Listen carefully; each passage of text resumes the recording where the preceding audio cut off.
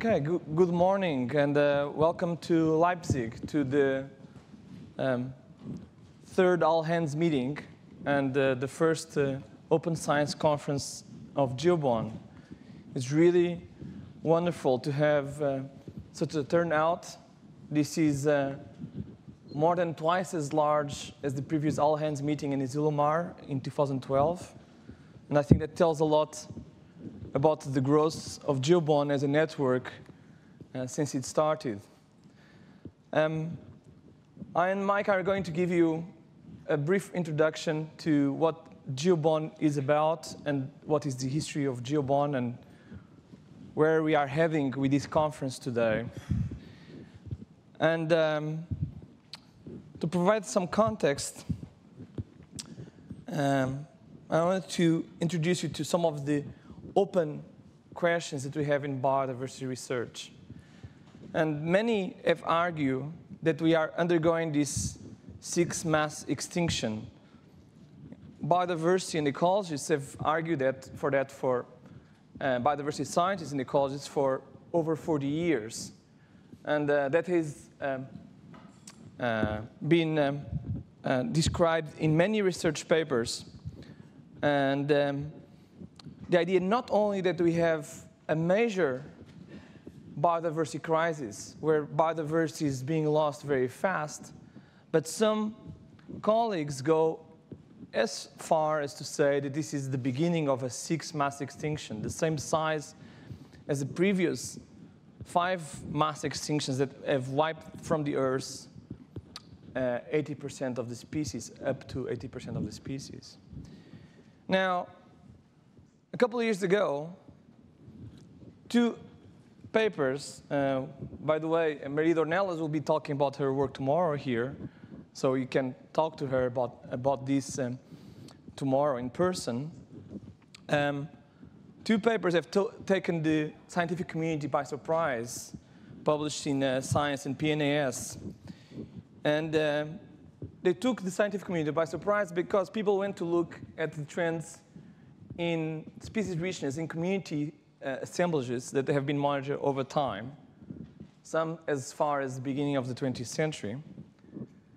And they also want to look at plant plots, plant quadrats that were revisited a few years later, a few decades later, and look at how species richness has changed in those plant plots. And to the surprise of everybody, they found that there was no trend on species richness either in these community assemblages, many of based on animal community assemblages, also plankton, some of them, but other the plant plots. So no detectable trend in species richness at the local scale.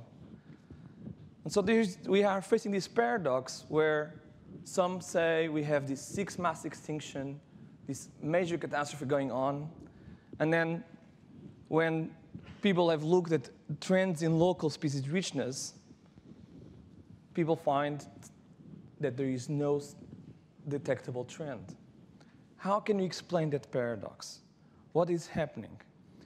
Now, this is one of the possible explanations is that there are a lot of spatial gaps in monitoring. These are not all the data points that went into the Dornelas study.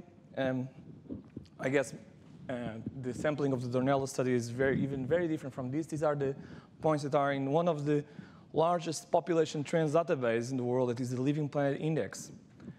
And what you see is that many of the areas that are undergoing fast change, that are marked here by red in this map, or even green.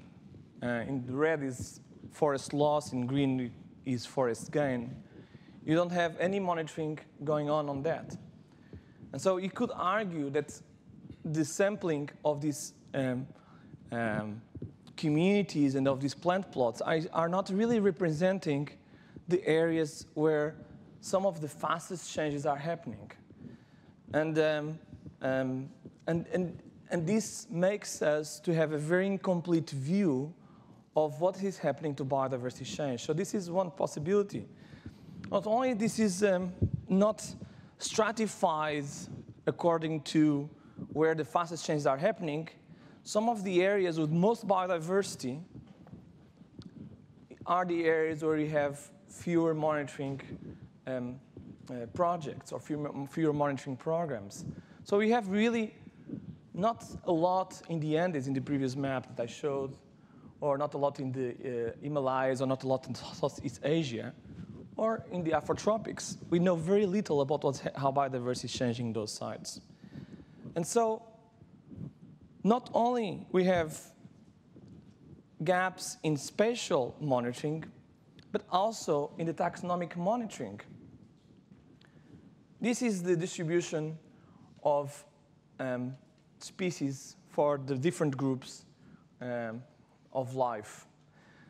The dark green here is the proportion of those species that have been described. For instance, for vertebrates, virtually, it is these tiny slides here, virtually all the species have been described. Not virtually, but many species have been described. Most 90%, over 90% of the species have been described. Other groups like invertebrates, maybe less than 10% of the species have been described. Depends on which estimate of species richness you believe. And some of the most recent estimates say that maybe there may be not more than 6 to 8 million species on the planet.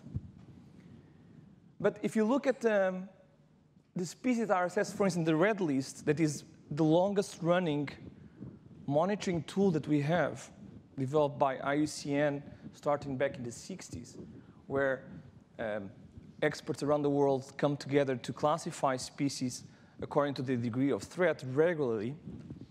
What you see is that starting here to here, these are all vertebrates. This is just this tiny slice of life.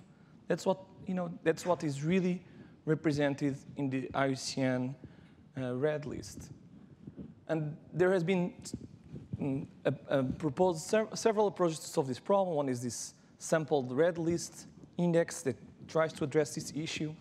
But it just says about what we understand of biodiversity change, and it's still very little. Now, this is why GeoBond is needed. And GeoBond is this idea that we could develop a global biodiversity observation network that contributes to the effective management of biodiversity and ecosystem services on Earth. And GeoBond is part of GEO, and GEO is this global, coordinated, comprehensive, and sustaining system of observing systems, or has the goal of developing this system called GEOs. And GEO is an intergovernmental organization. Around 80 governments all over the world have become member of GEO to develop this collaboration across countries in space observations. And the idea, of course, is that countries have borders, but Earth observations have not. And GEO just have undergone a major restructuring. GEO was created in 2005. Last year, celebrated 10 years, and there was a major restructuring. These are the new 8 areas, what they call society benefit areas of GEO. And we are here in biodiversity and ecosystem sustainability. One of the nice things about this restructuring is before biodiversity and ecosystems were separate things, what for many of us didn't make sense. And in the new GEO working plan, they are together under biodiversity and ecosystem sustainability, where GeoBond is. Now let me tell you a bit about what is unique and what are the strengths of our network. And first is that it's completely volunteer-based. No one comes here because we have here a big pot of funding to award you, and we're funding you. That doesn't exist. Yeah, so it's a completely volunteer-based network. And it's amazing that for a volunteer-based network, we have been going for a long time, long term. I'm going to show you some pictures showing how we started almost 10 years ago, in 2007, developing GeoBond. And GeoBond has persisted over these years, over different working groups and over different management. And by 2025, I bet that we'll still be here. Or not here, but somewhere else in the world, but the community will be here. It's an open community. Anyone can become a member of GeoBond. If one of the things that you can find in your bag is this biannual progress report of GeoBond, and there we have the 5 ways to get engaged with GeoBond, either as a member of the network overall, a member of working groups, joining a biodiversity observation network, becoming a national regional thematic bond, or becoming an associated partner if you are an organization. Anyone can participate. And this is really an important characteristic of GeoBond because openness is not only about participation, it's about everything that is done in GeoBond. It's about the papers that we publish. We favor open access. The GeoBond handbook that is going to be published this year in Springer is going to be available in open access. Anyone can download the handbook. The data that is supposed to be developed under GeoBond auspice is supposed to be open access. The methods for indicators should be open access. Everything should be open and public under GeoBond, and those are also the guiding principles of GEO. We didn't invent them. GEO has these guiding principles. We just apply them to the biodiversity community. We also have a small secretariat to support operations. And this meeting couldn't be possible without this team. And currently, the secretariat is contributed by IDIV and supported by the German Science Foundation. And this is what really keeps the network together. The secretariat is this glue that glues the network together. And from a very small budget of the secretariat, we have currently around, this secretariat is run with a budget of 250,000 euros a year. We mobilize resources from the entire community that are almost 50 times as large as that in terms of the in-kind contributions. We are mobilizing resources of over 10 million euros a year across the community. And of course, we are about biodiversity monitoring and biodiversity observations. That's what gets us here. And there is a strong emotional connection to this. Many of us are not only scientists, but are also emotionally connected to the need to save biodiversity on our planet. Now, I wanted to show you a bit of the early beginnings and a paper that I co-wrote with David Cooper in 2006 in Trends in Ecology and Evolution. It already laid some of the ideas for what will become GeoBond. And David Cooper, it took 10 years to get David to one of these meetings. So finally, we're going to hear from David after 10 years of this paper. It's a big moment for us. This is, of course, a paper by Bob and other colleagues. This is really where GeoBond starts in 2007 with this paper, where GeoBond starts to be designed. And this was the first ever meeting of GeoBond with a very small group of people in early 2008, in January 2008, at this beautiful building of the World Meteorological Organization. Sometimes I joke with Mike that we have this dream that we'll get a building for GeoBond that is even better or more beautiful than the WMO building. That is a beautiful building where this event took place in 2008. And you see some faces. Georgina May is here. Yeah. We see Bob, we see Mark, and Larry Gaudry, that is now the Executive Secretary of IPBES. We see Norbert there, Roger, Simon, many of the faces that are still around were in that early meeting. And of course, I wanted to thank here Bob. Bob, where are you? Can you stand up? Bob Scholes. Yeah, Bob, a round of applause, because Bob really took this for the first 7 years. And so Bob had a really big role in taking GeoBond from 2008 until 2014 was our first share where many of the conceptual issues of GeoBond were developed. And we had several working groups. These were the working groups that were created in early 2009 that went until this meeting, and they are about to be dissolved, and new working groups will emerge from this meeting. So this is the still current structure, but about to be dissolved. And we also had the all-hands meetings. This is the second all-hands meeting in Asilomar in California. Many more of you were there. And in these meetings, we did things like we wrote this implementation plan for the first 5 years, 2010, 2015,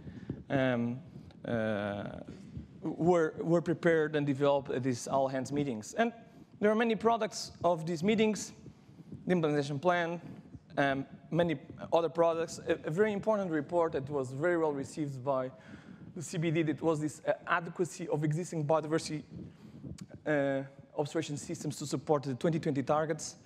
This was a report that was published immediately after the Aichi targets in 2010 were defined.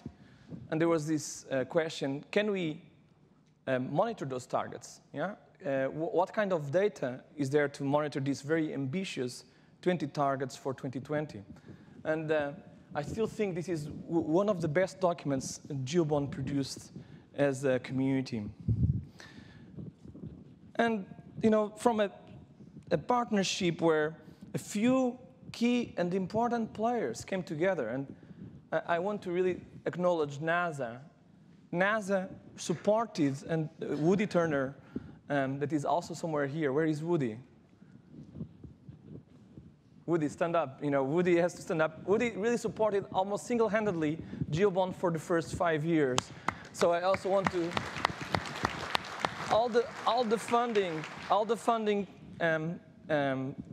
Bob got funding for a small secretariat at CSIR,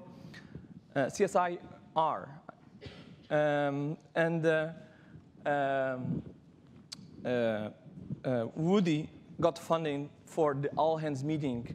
And really, NASA had an instrumental role in kicking GeoBond out of the ground. And from this partnership, we have many more partners, and it's continuing to grow. And GeoBond is becoming more and more global. Now, also, some new leadership came about in 2014. And we'll argue that younger and less hair and maybe not as attractive, but we do our best, and we are here together.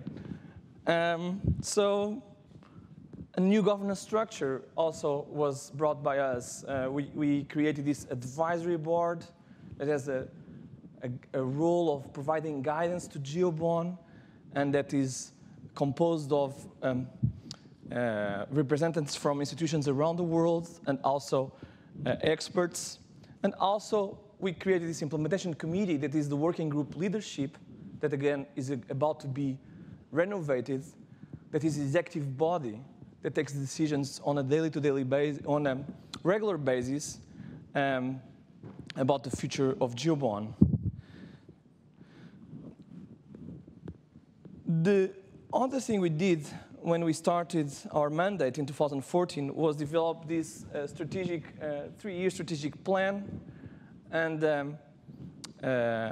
we identified 2 core activities to develop. One was the essential biodiversity variables, this concept that GeoBond developed, and also the Bond in a Box, this toolkit to provide countries with instruments for developing their biodiversity observation networks. And we also, in this strategic plan, some elements are covered in this biennial progress report that you have in your information packages. We also decided that we will have a lot of user engagement and invest a lot in communication and outreach, and on developing regional and biodiversity observation networks. Much of these ideas are now also underlining where we go from here and how we want to go into the next 4 years. So let me highlight some things we did with over this last 2 years. We developed a new website that most of you are aware of, geobond.org. We have a regular newsletter that is reaching over 500 people regularly. We engaged a lot with CBD and IPBES. I think David will tell you about how some of this engagement we did and how the CBD has, over time, increasingly recognized GeoBond in its decisions. We have a seat. One of the things that people are not aware is that as the representatives of GEO at the CBD and IPBES, we have a seat next to any other intergovernmental organization, such as IUCN. So we can speak on behalf of the community, and we can suggest changes in texts or suggest directions. And we provide this service to the GeoBond community, including also nominating scientists to IPBES. We have nominated quite successfully 26 scientists over the years to IPBES that are now coordinating lead authors or lead authors. So GeoBond has really become an active member at these intergovernmental activities. And I think the community should be aware that this GeoBond Secretariat is here to help you, to represent you, and to help also improve biodiversity change monitoring across the world. And of course, this is not all. We have to get more and more engaged with the Biodiversity Indicator Partnership developed at UNEP WCMC that develops the indicators for the Aichi targets and develops the indicators for 2010. We are increasingly connected to Ramsar, particularly with the Global Wetland Observation System of Systems that is being developed. There will be several sessions here at the conference about that. And also the emerging, still emerging, let's say, global goals for sustainable development, the SDG goals, is something that we are increasingly paying attention to and where we have to connect. Some of them are explicitly linked to biodiversity. Okay. And we have many achievements over these last 2 years and a half. One is finally the book is about to come out. We'll have, this was something we started working a few years ago. And if you recognize the photo on your badge, is also the cover of the book. And if you are wondering, yes, it's an eye of a gecko that is in this cover. But there were other products, like something that Roger and his team had been working for many years on a new map of global ecological land units. We organized some workshops that produced some documents to support the EBV development, such as the guidelines for standard butterfly monitoring. Some cool work coming from the Ecosystem Services Working Group on how to monitor ecosystem services globally. Very interesting work also on how to monitor invasions based on the EBV framework, and the Global Freshwater Biodiversity Atlas developed by Jörg Freyhoff and other colleagues. These are some of the products. Mike, I turn to you.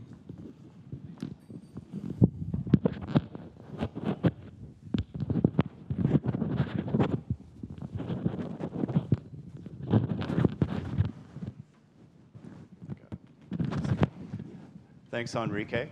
So Henrique has really given us an overview of what GeoBond is and where it's coming from. And I'm going to talk a little bit about where we envision where we want to go. So with GeoBond, and you'll see this with the conference structure over the next 2 days, as well as the all-hands workshop, we're really focusing on what we call 2 streams or major themes for GeoBond. One is the essential biodiversity variables. Where's your laser on this? Is that the... Oh, the red dot. So the EBVs sort of act as a top-down framework for biodiversity observations. They come from or are inspired by the essential climate variables, and they really can help us structure how we actually build observation networks. And through that, we also are focusing on a bottom-up construction process. So we're really taking the conceptual development of GeoBond and turning it into an operational network that's user-driven. And we've purposely picked the CBD in particular as what we see as a key client for GeoBond, in that we need to be able to produce useful products and tools and access to expertise so that we can start to build and fill those gaps that Henrique was showing us. So as part of this, we're working in the other stream on building bonds, whether those are thematic bonds. So these bonds might be irrespective of space, like the Marine Biodiversity Observation Network. National bonds, we have a number in existence and others in development, and also regional bonds, such as the Circumpolar Biodiversity Monitoring Program. And connecting the two is something we call Bond in the Box. So Bond in the Box is a global toolkit that was led by Columbia's Humboldt Institute. And essentially, it's a technology transfer and capacity building mechanism, recognizing that all of you in this room and many, many people around the world are continually building tools for biodiversity observation, whether those are data collection protocols, data management systems, models, analyses, and reporting. And the idea here is that we need to be lazier in a way, and that we need to start sharing or creating a way that we can actually share tools, best use examples, so that we actually both lower the threshold for starting up bonds, as well as improve our interoperability, because of course we want a harmonized approach to how we monitor biodiversity and how we actually manage and output that data. So Bond in the Box is in development. We have it on the site. And it really takes the EBV concept and the definitions and refinement of that. And through those working groups where they're building tools, whether it's models or data collection protocols, will be found in Bond in the Box, which then the bonds can operationalize. At the same time, the bonds at the bottom will contribute themselves to Bond in the Box. So we see it as a two-way conduit where we're really connecting users and developers. So the essential biodiversity variables, this is them. There's 6 classes that are in development, and they sit between primary biodiversity observations and outputs, such as indicators. They're independent of measure. And again, it's really a unifying concept around, can we start to frame the key biodiversity dimensions and have a more structured approach on how we actually monitor biodiversity change. And there's been a lot of work done continually on the concept and further refining and developing it. And this is just one example of a paper that was just produced in Nature, led by Andrew Skidmore, who unfortunately can't be here this week, on how EBVs can be applied using remote sensing techniques. And we have a number of different modeled output indicators that have been produced through our modeling working group 7 around using the EBV concept to be able to model and infer change in species based on changes in habitat, such as the species habitat index and the biodiversity habitat index, model changes in distribution of species over time based on climate change scenarios, and so on and so forth.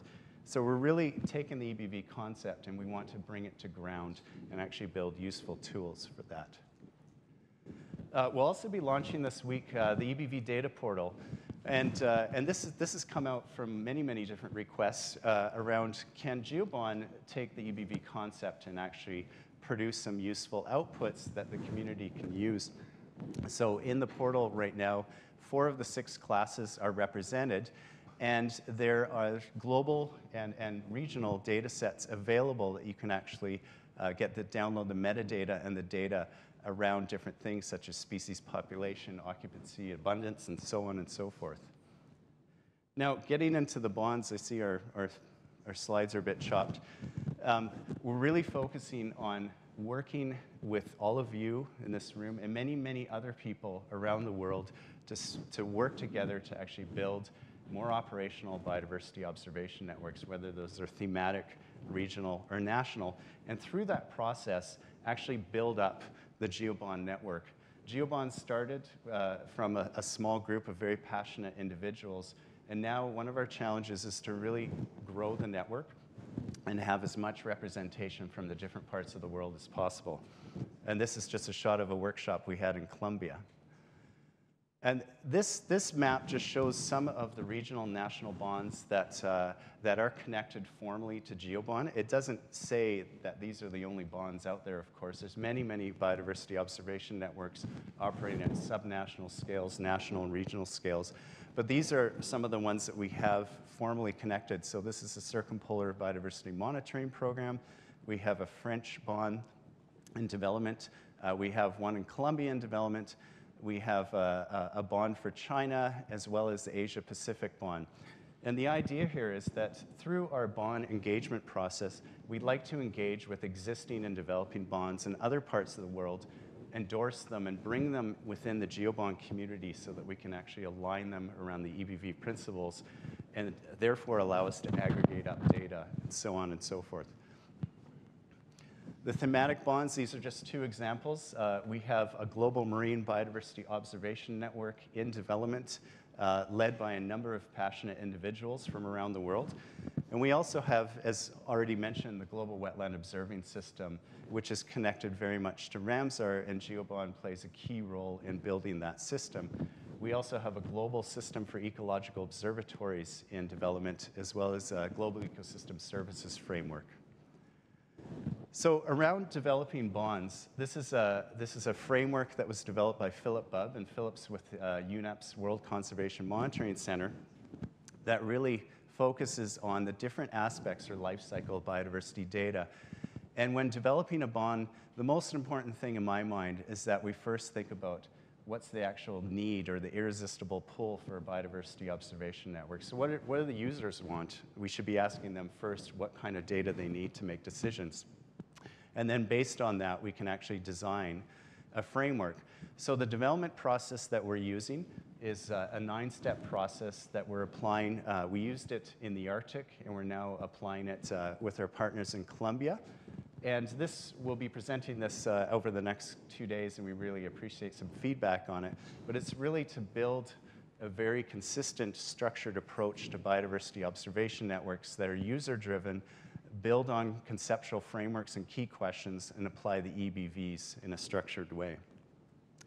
And through this, we have these tags, which actually we use in Bond in the Box. And these are the essential components of our biodiversity observation networks, the key questions and user needs, data collection protocols, data management systems, analysis and reporting tools. We're also, as mentioned, wanting to connect with existing bonds. And so we actually have on our website a process by which we can endorse existing biodiversity observation networks, provided that they follow some key criteria around data harmonization, availability, discovery and products, interacting actively with GeoBond, being part of the GeoBond network, and also very important that the bond has an authorizing environment. So this is a key step that sometimes bonds miss, where a bond builds up from a grassroots level, but a government or a regional entities never actually asked for it. It's very difficult to sustain those bonds over time. And we'll be hearing about this later today, but Bond in the Box, again, led by the Humboldt Institute. You can see this essentially as a technology transfer capacity building toolkit, where you'll be able to find the best use data collection tools, observation, design, data management and analysis, and so on within this, so that we can actually make it easy for organizations, agencies, groups, and regions to build their own observation system by taking the state-of-the-art tools that are out there. So going into this conference over the next 2 days, the conference, as already mentioned, really is focusing on exploring the latest ideas, the advances, the challenges, and solutions around biodiversity observation science. It's a really exciting opportunity to really learn from all of you about how we can actually improve on how we observe biodiversity change and how we actually can build networks. And the All Hands workshops flows out of that, so that both the All Hands and the conference reflect the two streams approach around the EBVs and the biodiversity observation networks. And the All Hands workshops are essentially there to chart the course for GeoBond for the next 3 years. As Henrique mentioned, this is an open network, and we need to build this together. It's not us up here telling you what to do, and you don't want that, because we don't always know what we want to do, but we really want the community to actually build this together. So our vision is that by 2025, GeoBond is a robust, extensive, and interoperable global biodiversity observation network. The observations are derived from this network are contributing to effective and timely conservation, sustainable use, and mitigation and adaptation decisions regarding the world's ecosystems, the biodiversity that support, and the services provided. So that's a long-winded way of basically saying we want to work together to build a more coherent, powerful system that's actually relevant to decision makers around biodiversity observations. So looking at everyone around the room, we have 255 participants in this conference and the all-hands meeting representing 40 countries. And this is a huge milestone for GeoBon. There's many people that I do know in this room, but there's probably more that I don't know that I look forward to meet, simply because we need to actually do more to engage many, many different parts of the world. And this is a real key step for us. Now, the management committee or secretariat is made up of Henrique and I, of course, but also Jörg Freyhoff, who's our executive director, Leticia Navarro, Gary Geller, who's at the GEO secretariat right now, Ariana Korn, Helen Matthey, Carlos Guerra, Miguel Fernandez, and Christian Langer. And it's worth, I think, having all of them, these ones, stand up for a round of applause, because these folks did the heavy lifting on this workshop and have put it all together as a huge amount of work. So if those folks that are in the room could stand up, it'd be great. Some of them are not in the room. Someone's there. They're all working. Okay, well, Letitia's staying up.